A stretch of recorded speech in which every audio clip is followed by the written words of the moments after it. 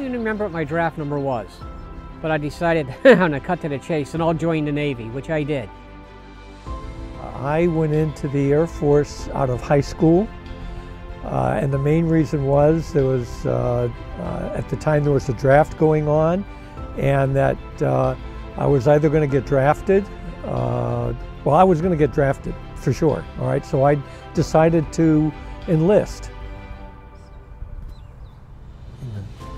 Well, if you look at the common theme in every foreign war that our servicemen and women have fought, where they put their physical health on the line, their psychological and emotional health on the line, to serve a cause bigger than themselves. Well, for me personally, I've always admired veterans, as my grandfather was one and my cousin is currently serving in the Air Force. I think it's important for us to pray for, just anybody, but especially veterans, because they're making sure that we get the right to be practicing Catholics. Many people around the world don't have that, and these men and women who served for us are giving sometimes their lives for us to be able to just be here in Mass, and I feel it's very important that we honor them and what they sacrificed.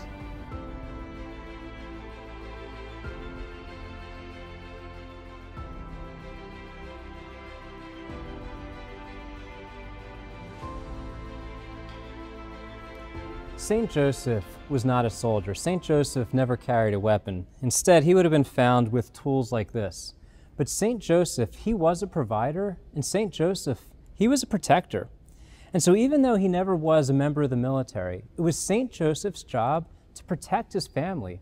It was Saint Joseph's job to protect Jesus Christ as an infant and protect Jesus Christ's mother so that they could accomplish their mission.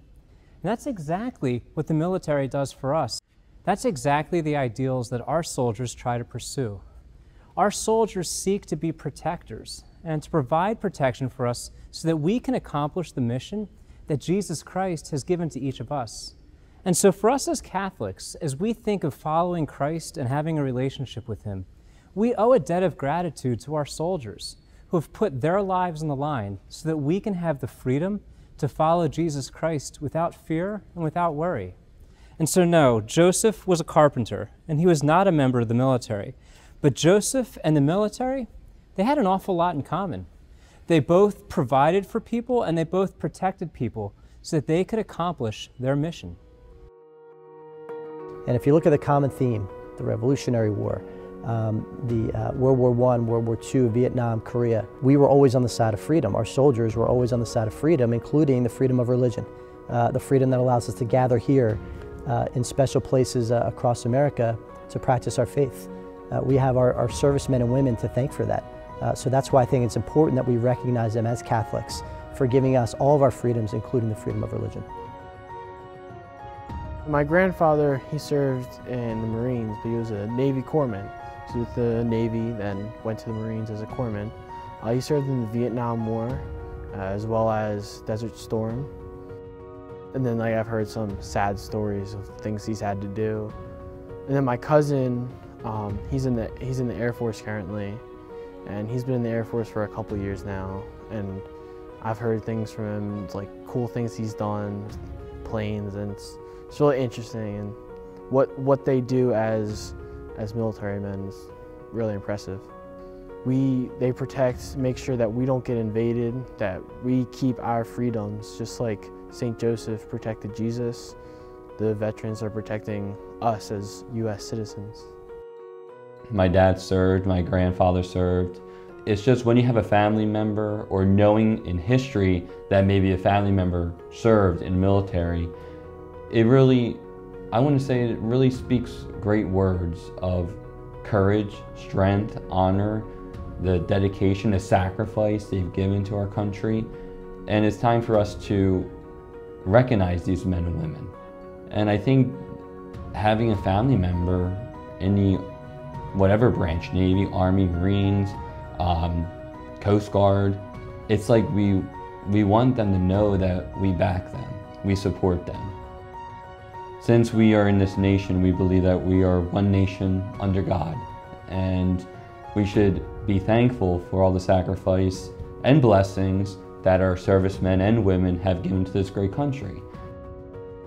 Well, I was going to get drafted for sure, all right? So I decided to enlist and go in the Air Force, and figured that that would be the best way of meeting, at the time, my military obligations. Yes, it was during the Vietnam War. It was in 1966, and actually I was going, my very best friend and I decided we would go in together, and we enlisted together, and then when it came for that final physical, he had to bow out and went in the next cycle, but I wound up going in and had my tour of duty at various training facilities, and wound up in Alaska for 3 years helping to put together a new communication system. I don't even remember what my draft number was, but I decided I'm going to cut to the chase and I'll join the Navy, which I did. And that was in January of 1968. After boot camp, I was waiting for my orders, and I wasn't getting my orders, and I'm sitting there with all of the rest of the fellows that was in my company, and let's put it this way, some of the places they were going to wasn't so nice. And I really lucked out, because before I actually went into the military, I went to a computer school, technical school, over in Trenton. When I signed up, I gave them all that information and whatever. And I said, well, where am I going? I says, I just got this small little technical thing.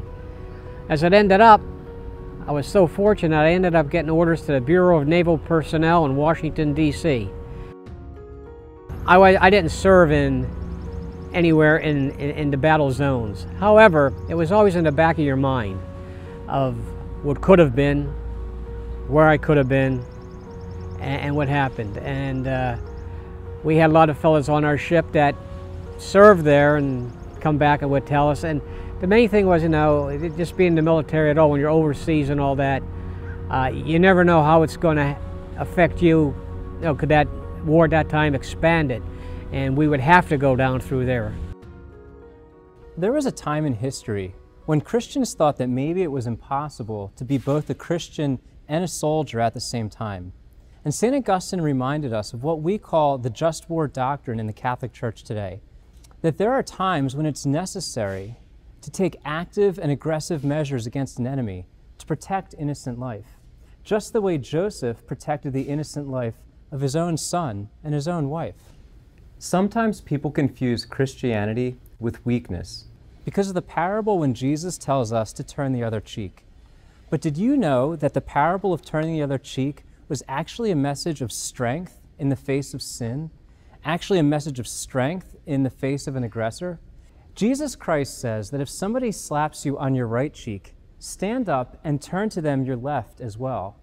And that was actually a sign of strength, a peaceful sign of strength in the face of aggression and in the face of sin.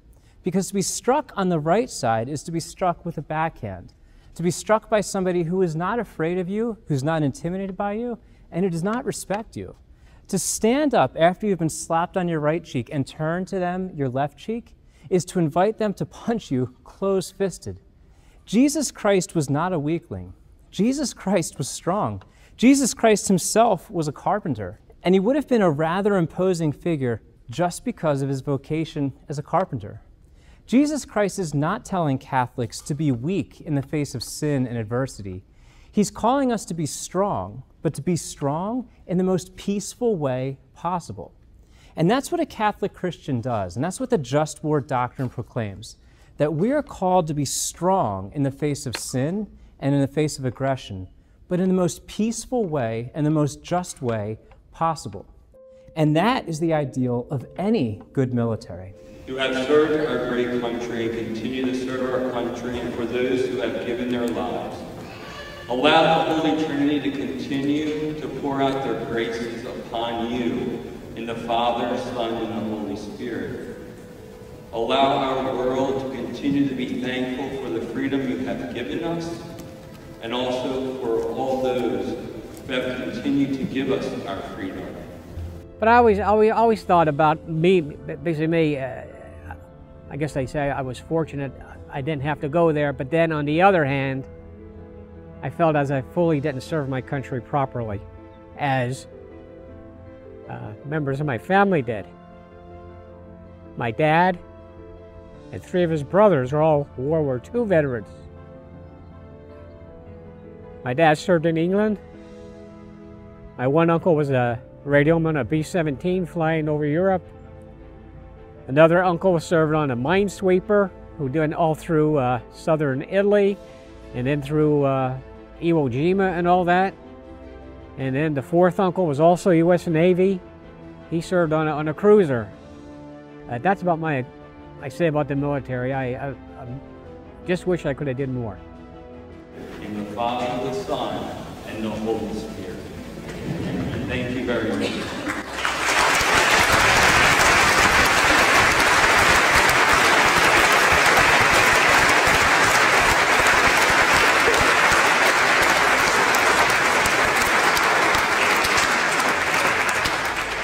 The biggest thing that I know of, and I see it today, is PTSD. They all have that. I mean, very few, my uncles, and even my dad, ever mentioned too much about it. I mean, my dad would tell me about the things they had then, the buzz bombs, the B-2 rockets that the Germans would fly over and drop on me that, which was probably devastating. The one uncle was actually shot down over Belgium, and they all still remember that stuff. You could see it in them, but they never wanted to discuss it. And that's the thing I think happens today too, is with a lot of my fellow Legionnaires and whatever, it's still there. It's stuff that you just can't get out of your mind. Well, my dad was in the military. He fought, he was part of the great invasion at Normandy and did a lot of work at, again, he was an engineer and did a lot of work getting our soldiers through Normandy and into Germany. I know the experience was very tough on my dad, but you know, he got through it like a lot of other folks got through it. It was a tough time.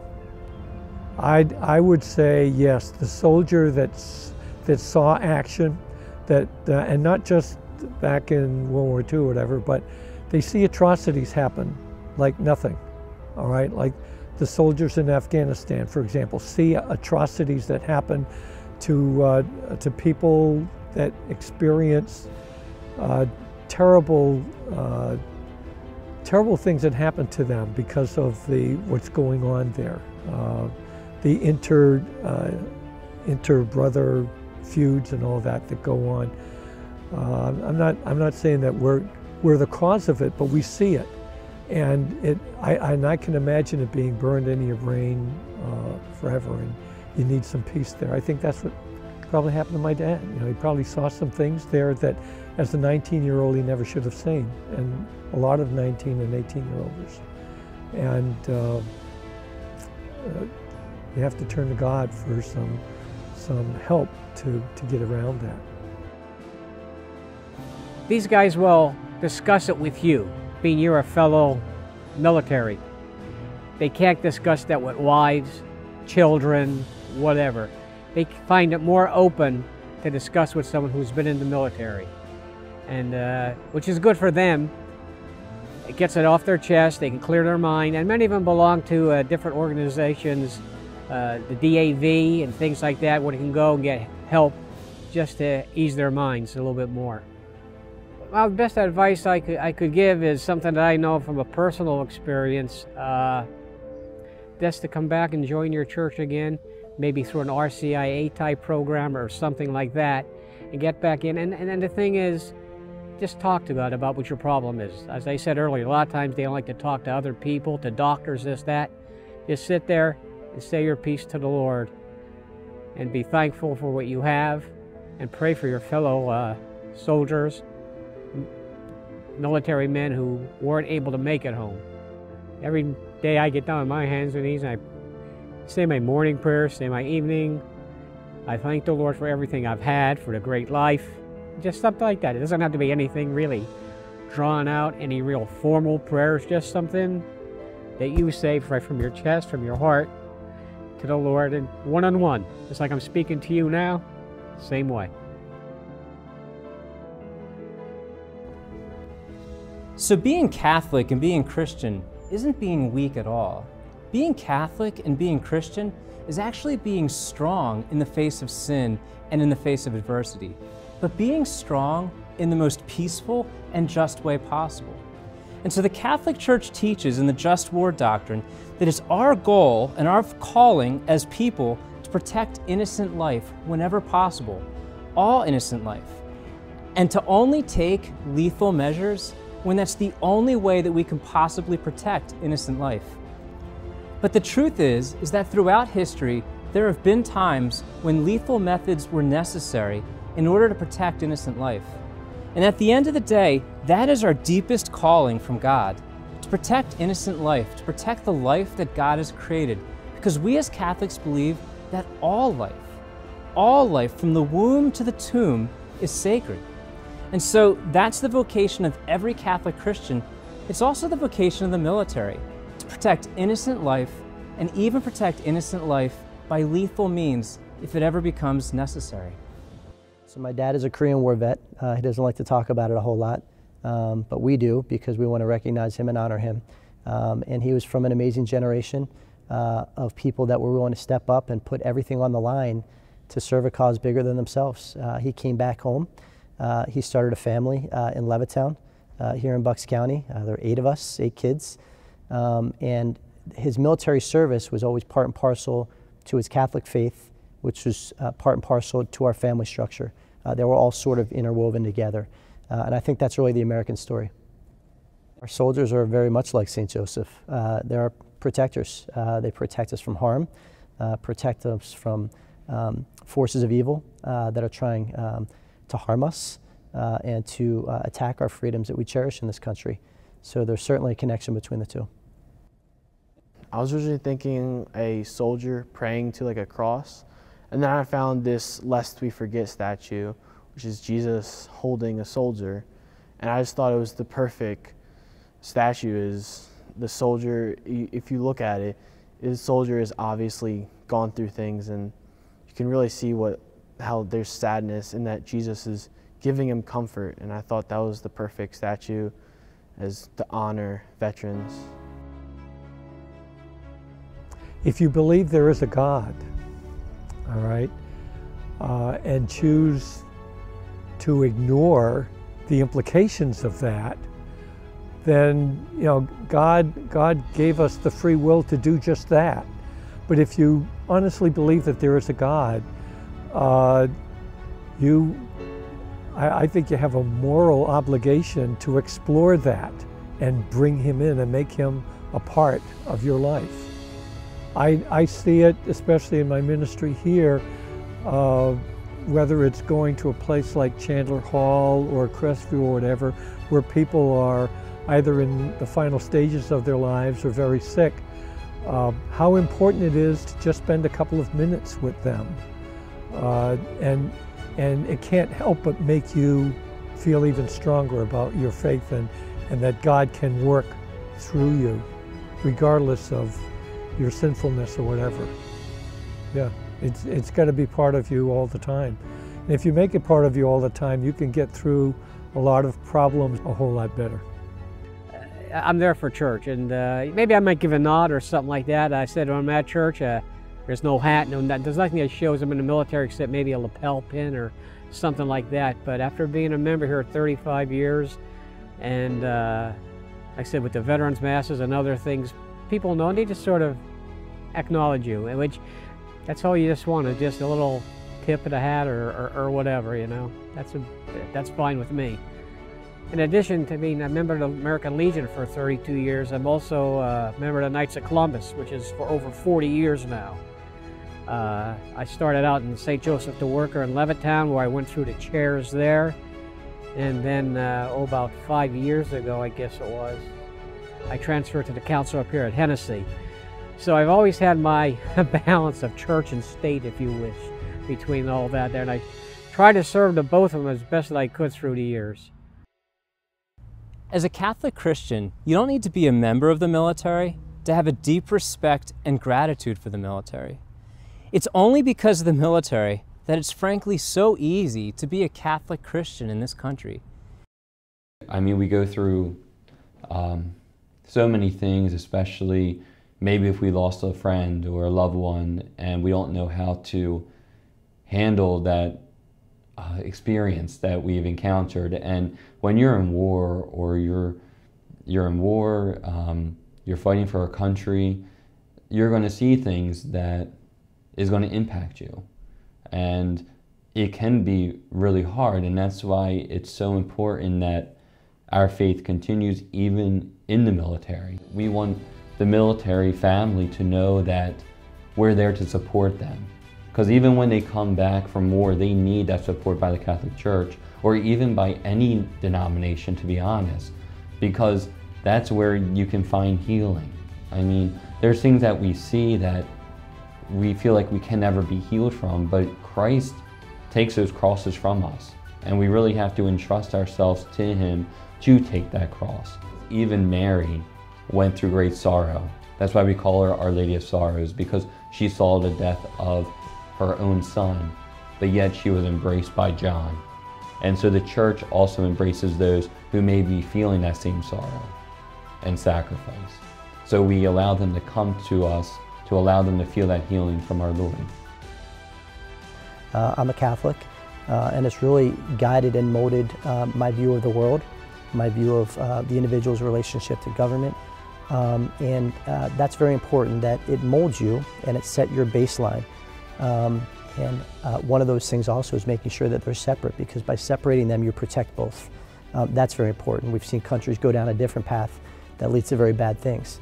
But at the same time, I think the fundamentals of the Catholic faith, of loving thy neighbor like thyself, taking care of people, seeing God's spirit and God's eyes in every single human being, and understanding that even some people that it's hard to see God in them, He's there. You just got to look really hard. And I think that's the important thing that I've learned from my Catholic faith. It really has guided the way I view policy, my interactions with other people.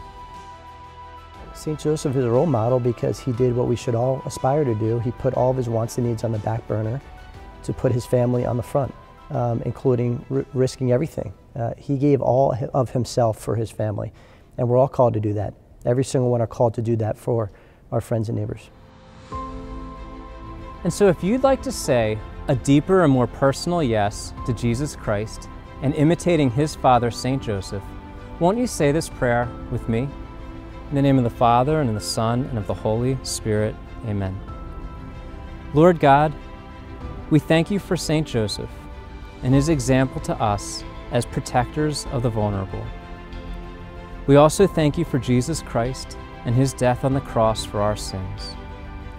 Lord, I welcome your Son, Jesus Christ, into my life personally. Help me to imitate St. Joseph as a protector and a provider to those in need. In the name of the Father, and of the Son, and of the Holy Spirit, amen.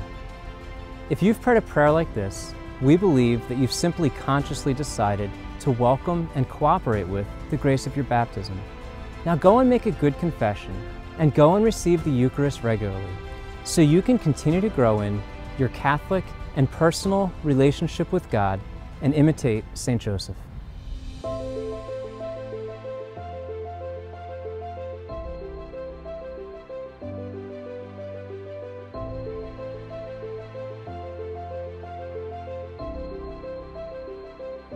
On the bench over there to my left, in honor of Jim Casey.